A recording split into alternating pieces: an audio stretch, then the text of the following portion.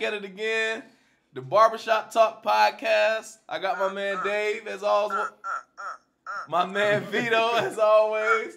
So why you trying to cut me off? Y'all go ahead and introduce yourselves, man. What up, y'all, man? I'm back, man. I'm gonna kill it again this week. Hey, y'all, I'm just punching my bag, y'all. Yo, this is Mike. You know what I'm saying? The Mike Tyson on the mic. You feel me? No. Nah, what's up, y'all?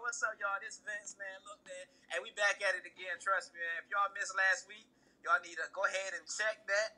And then while you done, come get this one, because we back at it live. Let's do it.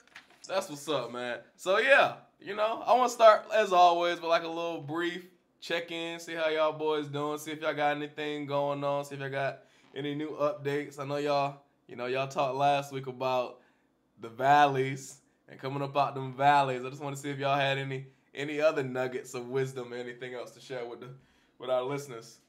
Yeah, man. So, good. So I had to talk to FCA this morning, which is Fellowship of Christian Athletes. Respect. Yeah, man. So I'm a member of that, and so what we do is we do it at the schools, the middle schools, and the high schools, and so we put together like a bracket of where we just go around and speak. We rotate, go different schools. So, anyways, so this week, man, I heard one of my mentors use this quote. He said procrastination. He said something like, "There's no such thing as procrastination. That it's just not a priority to you." And I was thinking about that thing like, huh? And then I was like, you know what? I gotta speak on that. I gotta speak on that. So I took notes, and then I just went into my little zone. I got in my zone, and I was like, you know what? I gotta speak on that. So that's what I spoke on today. And basically, I was letting them know that to me, I totally agree with them. There's no such thing as procrastination. It's just not a priority to you. Because if it was a priority, I asked them this question. I asked them two questions. I said, hey, did anybody in here think twice about brushing their teeth this morning? Everybody, ha, ha, ha, ha, ha, ha. No, Mr. Vince. I said, I ain't think so. I asked you one more question. Did anybody in here think twice about going to sleep tonight, or whether they were just going to stay up all night when they had school tomorrow? They're like, no, duh. And you know, we start school at 7:30, man. I was out, you know what I'm saying? I got to get me some sleep. I don't even want to get up in the morning. I was like, exactly right. So, because that's a priority for you to brush your teeth, because you don't want to walk around with foul breath, because it's a priority for you to get sleep, because you know you got to get up in the morning, you didn't procrastinate. So, to me, it's no such thing as procrastination. It's just not a priority to you. I'm done. All right, respect, man. You know, I'm gonna keep it light, I guess, with my update, bro. Bro, dropping knowledge already. I know. I guess he was just warming up over there. Bro was on that punching bag. He came in deep on us. Right. Bro, dropping knowledge, man. You know, so me. I'm just out here grinding, man, making sure them bills get paid. You know what I'm saying? That's basically it. Oh, and if you know about it, then get ready for the party that's going on next week. You know what I'm saying? We throwing that Mardi Gras party. You know what I'm saying? So if you got an invite, make sure you there. You know what I'm saying? Because it's gonna be live. Yeah. So you know that's it for me. That's what's up, man. That's what's up. But yeah, speaking of valleys, man, you know, I got that news that your boy being retained. So that's always good news, man. So, you know, I'm about to be working for a new financial institution as of the end of the year. But, you know, the mood around the office was a little somber because everybody didn't get the same letter that your boy got. But as my girls say all the time, man, favor ain't fair. So, you know, I'm definitely thanking God for the opportunities that's been placed in front of me, and I'm definitely going to take advantage of it. I definitely won't squander it. Right, definitely can't do that. Yep, man. So it's like you say, like that's my number one priority right now, trying to make sure I grind and provide for my family and take care of my kids and stuff, man. So, yeah, I'm definitely getting there. Like you said, I ain't think about staying up late last night because I know I had to go to work. It's simple. You know what I mean? I gotta go to work. That's a priority for your boy. So right.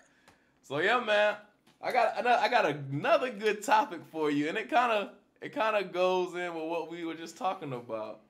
Um, this generation of students, young adults, college students, middle school, everybody, anybody that's considered like a millennial and beyond, I guess.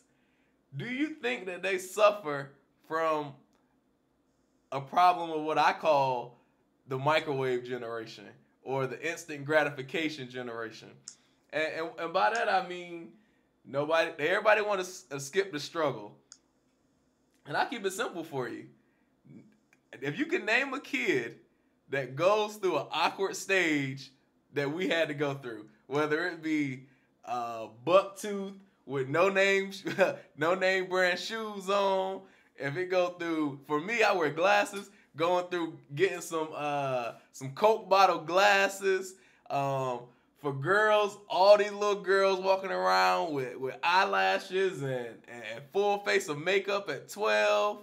All that good stuff, man. And then for myself personally, trying to skip the struggle of, all right, I went to school, so now, give me my corner office and my job and stuff like that. And so, if either one of y'all can hop on there and kind of speak to the microwave generation and what y'all think, what the problem is, and maybe y'all offer some type of solution. Okay, so I'm gonna just chime right in if y'all don't mind. Check this out. So I'm gonna say yes, I agree that this generation, and yes, I am a part of this millennial. So I'll say myself included. But I've kind of been taught the way. I have some great mentors over my head. So like I just can't do so much without them saying, listen here, you're out of line, you're off track. This is what you need to be doing, and this is why you need to be doing it. All right, so yes, they're like that. All right, but I got about a couple points. First point is I believe that it's because the process gets hard. Whatever they're trying to do, whether it's looking good, whether it's getting in shape, whether it's getting a career, not a job, whether it's finishing school. I didn't say starting school because you can start anywhere. Y'all not hearing me though. You can start anywhere. It's finishing school was the hardest part. So whatever they're trying to do, I think it's because the process is hard, and it's because they see somebody else struggling in that same arena that they automatically say, you know what, to get there, it was hard. So you know what, is there any way that I can skip that process? Is there any way I can get around that? All right, that's point number one. Point number two, they do not have the same upbringing that we had. They don't have the same parents that we had. Like you said, me and you know what I'm saying? They don't know about LA Gears. They just because LA Gears coming back now, they don't know about having to wear LA Gears when we really wanted to be wearing something else. See, we was wearing LA Gears because we had to. Right. They wearing them now because it's a choice. See, we ain't had no choice to wear the LA Gears. See, that's the difference. So they have the same parents to let them know, listen, I remember vividly when my mama told me, you know what, son? Come the beginning of this next year, things are going to change. The way we live, the way we do things, etc., are going to change. And you darn skippy, they changed. But she prepared me. She let me know from day one, even when we had ample money, can do what we want, go eat what we want, get any shoes, any toys, had the arcade in the back room. It did not matter. Even when we had that, my father let me know that this light bill, just because I got money, I'm not paying this for fun. Right. You see what I'm saying? That you're just not going to waste my money. You see, I worked hard for this, and it wasn't easy what I got. That's point number two. And then for my final point is I think that, I'm a sports guy. Dave, I know you a sports fanatic as well. But this is one lesson that I believe changed my senior year and changed the class ahead of me, which was y'all class, the 07 class. This is one thing that I believe changed them and this to the point that I'm saying they don't know how to lose in the first round. They don't know what it feels like to lose in the first round. That's deep, Vince. That's deep. And see, when you think you're something that you're not, or when you think that it's all good, and you lose in the first round, you could do one or two things. You can either get smacked in the face and say, you know what, they were right. I'm not as fast as they said I was. I'm not as talented as they said I was. I'm not as smart as they said I was. I don't look good as they said I do. So I'm done. Or you can do like the junior class, my class did, when y'all were seniors. We got beat in the first round, and we came back and we prevailed. We put in work. There was no such thing as an off season. We went hard, and guess what? State championships, that's what we do. State championship. The very next year, after getting smacked in the first round, we came back and won a state championship. So it's all of that mixed into one, and they just don't have that right now, man. Simple as that. All right, I can feel what you're saying, Vince, and I'm gonna kind of address your points, bro. I'm gonna go a little bit the other way though. Like, I think that millennials get a bad rap, man. I really do. Like, being a millennial myself, I really think we get a bad rap. It's just piling on. It kind of feels like that angry old man that's telling kids to get off this yard, bro. It's like old people just be hating sometimes. Yeah. And you know what I mean is, yes, social media has made people kind of socially awkward. Yes, we want instant gratification. Yes, our upbringing is not the same as our parents was. Yes, work ethic may be different. People trying to find ways to work smarter, not harder. They don't want to put in the hours. Yes, parenting is different because they're younger parents. Um, all of that is true. But I don't necessarily write us off like we the problem child generation. I mean, look, the baby boomers, my parents. Hey, I respect what y'all did, but also now I gotta get ready for the earth to not be here, 100 years from now, because all the stuff y'all did, you know what I'm saying? But nobody not all of y'all back. Nobody not saying that y'all have problems in your whole generation. I think to paint a whole generation as like problem kids is not fair. So I'm gonna go point by point real quick. I'm gonna run it down real quick though. You know what I'm saying? I think, as far as instant gratification goes, I am probably the king of that. You know what I mean? I want my food to get delivered faster.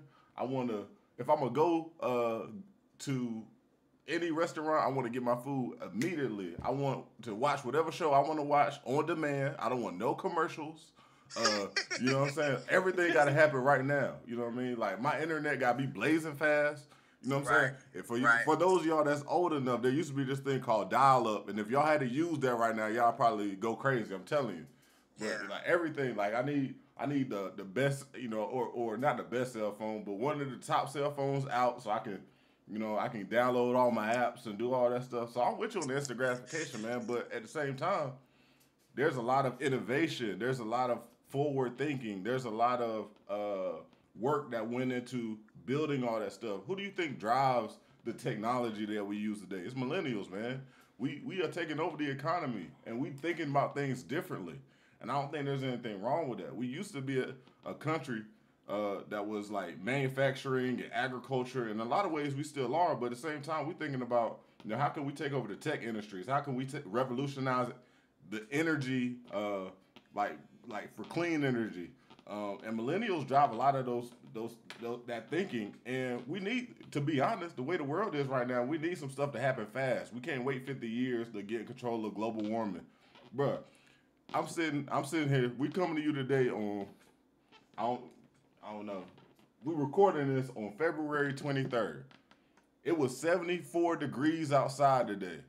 That's not, we need some solutions for that. Like, I like warm weather, whatever, but I live in Greensboro, North Carolina, bro. I want a winter, I want a fall, I want all that. And, by the time I have kids and they grow up, they ain't gonna have one, you know what I'm saying? So I don't know if it's necessarily a bad thing that we want to fix problems very quickly. Upbringing. For those of y'all that don't know me, I grew up in Greenbrier. If you're familiar with New Bern, I grew up in Greenbrier. For a long time, I was actually ashamed of that. Like, people used to clown me for growing up in Greenbrier because they automatically assume I got money. It's not old country club. Yeah. He live on a golf course. Yeah, so everybody, I've been hearing that my whole life, bro. Like, I hated riding the bus because everybody gonna give me the whole bus ride. Everybody gonna be talking junk about whatever. You know what I'm saying? So it's crazy that I was actually ashamed of what my parents were able to accomplish. Now, at the same time, though, people would assume I got a silver spoon or whatever. At the same time, that made me want to work harder. I wanted to work harder than anybody because there's a standard that's been set. And I can't allow myself to fail and to not reach at least that benchmark. There's not a, if I move back to New Bern right now, by the time I retire, I would have to have lived in Greenbrier for me to call whatever my career was a success.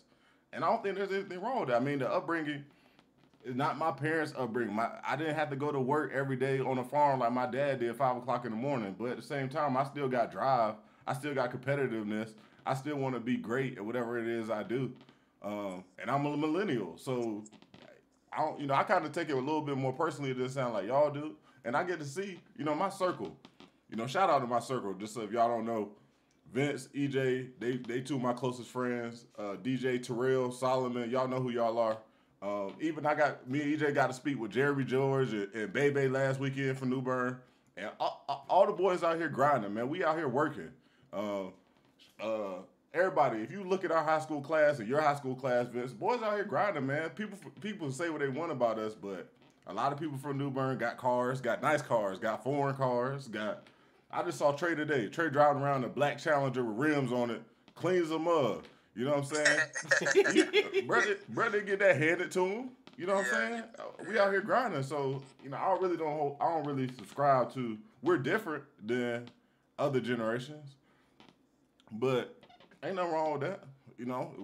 If we still got values, we still work hard and all that stuff. And some people don't, but some people in our parents' generation didn't. I mean, I see homeless people that's 60 plus every day when I go to the store. You know what I mean? So nobody don't say nothing about them. Nobody don't give them a hard time. I don't see a whole lot of 30-something homeless people.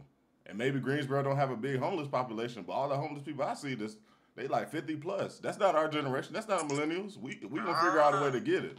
That's a good point. Before you go to your next point, just to piggyback off what Dave said, I think that's important, man. We did grow up differently than this current generation or the generation before it, before them, or excuse me, our parents' generation. And so I think from what both of y'all kind of said, Vince talked about they don't know how it feels to lose. You talked about drive and determination, and I think those are just things that are instilled with you somewhere. Some people got it and some people don't. I don't know where my drive and determination kind of came from. And I guess I do if I really think about it. But like for you talk about your parents and what they were able to afford you. So the benchmark had already been set. For me and Vince, our parents didn't go to school. They weren't afforded that opportunity. My mom went back later on and got her degree. My dad didn't finish college, but they were still able to afford us a different type of life. And so we had to kind of draw on some other resources or outside type of driving factors, I guess, if you will, to kind of get us there. And not to say that they weren't influential in making sure that me and Vince went to school and got an education and pursued some type of life after high school. But I think when you don't necessarily see it every day, it may look different. But me and Vince, again, like you just said, we turned out fine.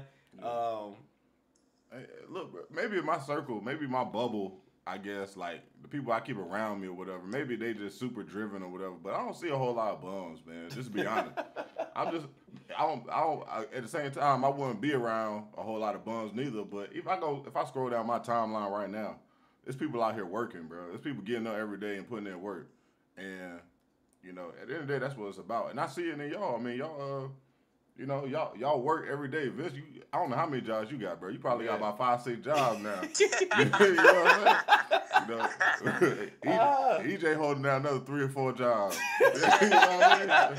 Hey, we gotta eat, baby. You respect the hustle, man. And it's I take it a little personal because usually it's not millennials talking about other millennials. It's baby boomers and Generation X people that's talking about millennials is this big problem, and you know, we the microwave generation, like they say, and we just, you know, the world is going to crap because we about to inherit the country and all that. I'm like, man, whatever. We're gonna do things different, but a lot of ways it's probably gonna be better and more productive. Yeah, that's true. That's true. You had another point though. I think I kind of cut you off on that. You know, I'm not gonna keep harping on it, man. I think that the only one that I will concede, the only one that I will say that people are probably right is the parenting is different. Yeah. I think that, you know, when you having babies, the principles and the values that you instill to your kids. Like I cringe when I see all these videos of mothers twerking with their kids in a video. You know what I'm saying? Like, that's not cool, man. Like, that's not. I didn't even see my mama in that light. You know what I mean? My mama was just always a matriarch of my family. You know, I didn't ever see her like, man, she gonna be making twerk videos and. I never seen my mom in a club dress. I never seen my mom go to a club. I never seen my mom drink. And I think that instilled me some type of respect, man. Not only for my mother, but also for you know, my elders and then women in general. Like, I just, you know, you gotta be kind of, you know, I think there's some truth in, like, you look for a woman that's kind of like your mother. Absolutely. And you know, if you you know, I get a lot of my cues about what I look for in a woman by how my mom carried herself in the class and stuff. So I think that is different. I will say that, but yeah. And just to piggyback off that, you know, Nakia, a school teacher, and she talk about that all the time about the kids and how they don't respect her and different things like that. But I never thought about what you just said. It's probably because, and I don't know, this is not all parents, but it's probably because their mom be out at the club every weekend and doing stuff like that, and they don't see their mom in that light of, you know what, I need to respect this lady because she just like my mom. They see her like, oh, my mom, my best friend. We on Snapchat every day together doing our thing, you know, posting Vine videos and all that crap. And I don't think they see her in that light of like, let me respect her, and because she is my mom, like what you just said. Yeah. That's crazy, bro. Yeah, Vince, what you got to say about that? I know you work with the kids on the regular, man. My biggest thing, you know, with the kids every day. My biggest thing is I have an after school program where I work. I have 20 kids there. All right, 20. I have 20 kids. All right, and I have 2 fathers. All right, that's a huge issue. All right, a huge issue, and that's part of why they're raised like they're raised. Their mouths are like they are. They wear what they wear, and you know, they can have a social media account at such a young age, and et cetera, is because I have, like I said, 20 kids, but 2 fathers that are in, you know, 20 of the kids' lives. That means that leaves 18 unattended. I'm calling unattended. Just like if you leave a bag over there, it's the same concept. You leave the bag, and guess what? If you leave a bag at an amusement park, if you leave that bag unattended, anybody can do one or two things: put something in that bag, or take that bag.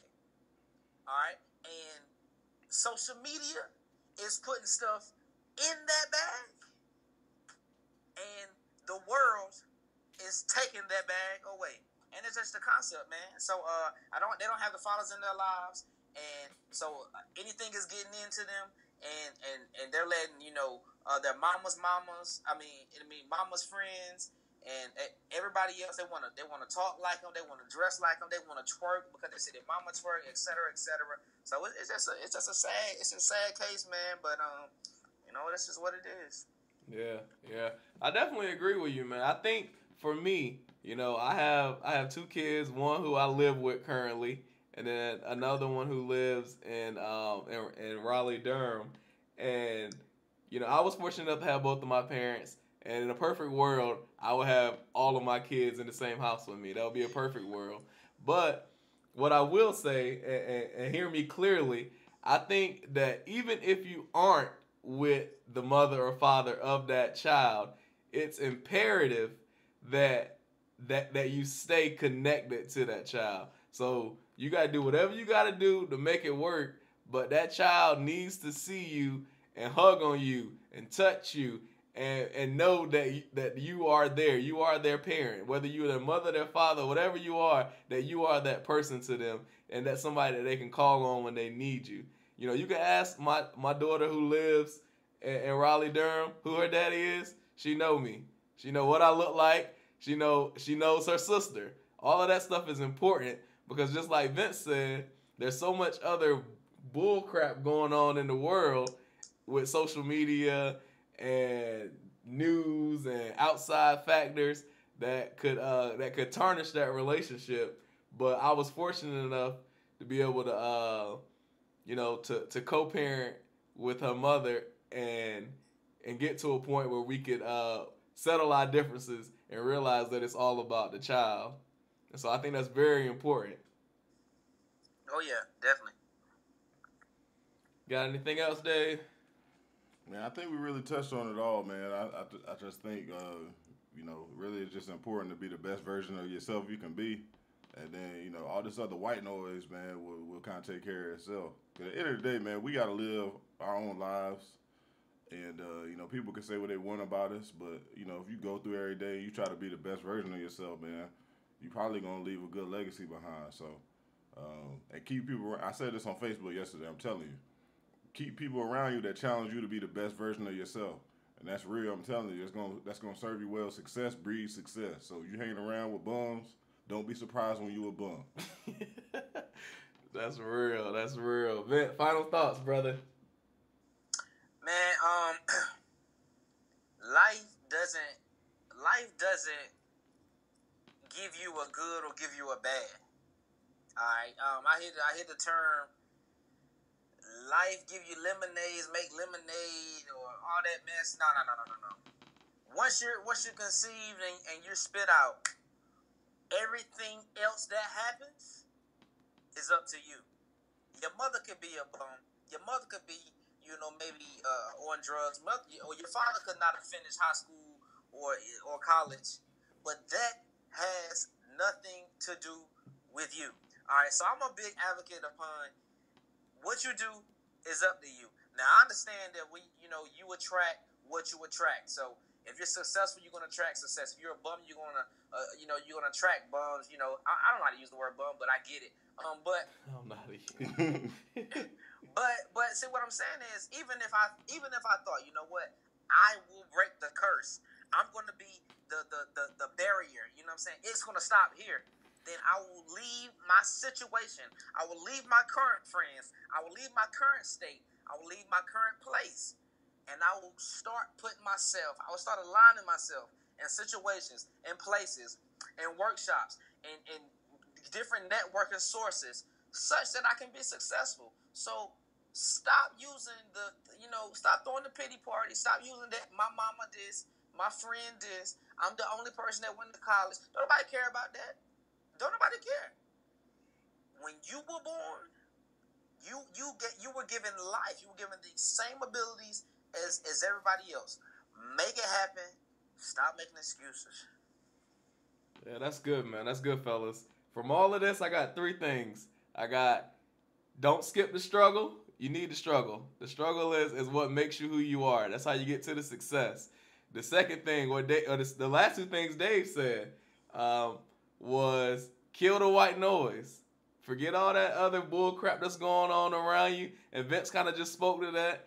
What your mama doing, what she didn't do, what your daddy did, what he didn't do, what your friends doing, what they not doing, all that good stuff. And then I'm gonna finish it with be the best version of you. Be the best version of Dave, Vince, EJ. Be the best version that you can, man. So again, it's the Barbershop Talk Podcast. We appreciate y'all listening. We'll catch y'all next time. Vince, get out the gym, man. Yeah, you know what I'm saying? I'm on the bag, baby. I'm on